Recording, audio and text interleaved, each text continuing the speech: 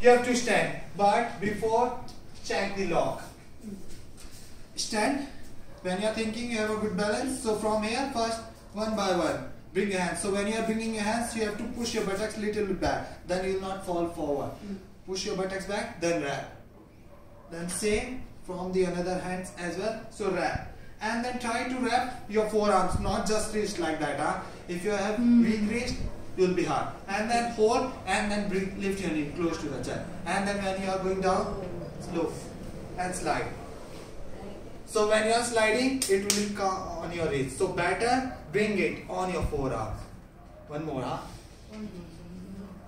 So stand.